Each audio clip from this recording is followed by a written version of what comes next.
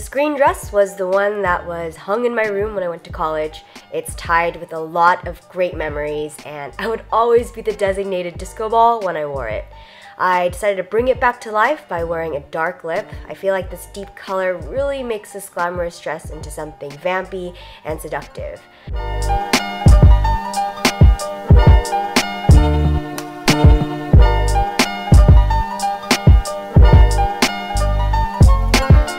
Nothing screams glamour like a fur coat. Mine is obviously fake, but it still has that fabulous factor to it. It's gonna keep me warm because I'm wearing a black bodycon dress. I love the white piping along the chest and how it just hugs the body in all the right places.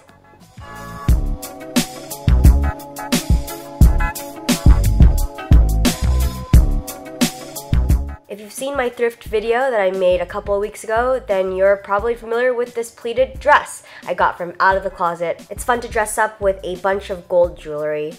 Over the dress, I threw on another faux fur coat, but this one is awesome because of the way the fur tiers on top of one another.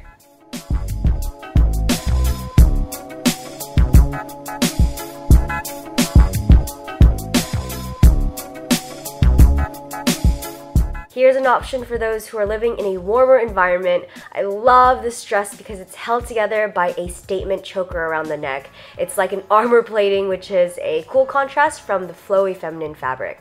I threw on some warm toned bracelets to add more pizzazz, and then I finished the look off with my Campbell duals.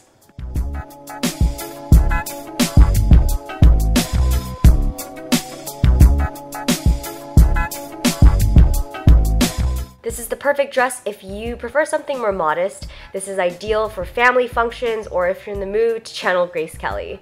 There's something very feminine and soft about this dress, but I incorporated a cool tone jewelry to give it more of an iced out feel. And then I just went with a really classic black pump. So those were all the looks. Please comment down below and tell me which one was your favorite. My Instagram and Twitter account is @I'mJenM, and I will see you next year. Bye everyone!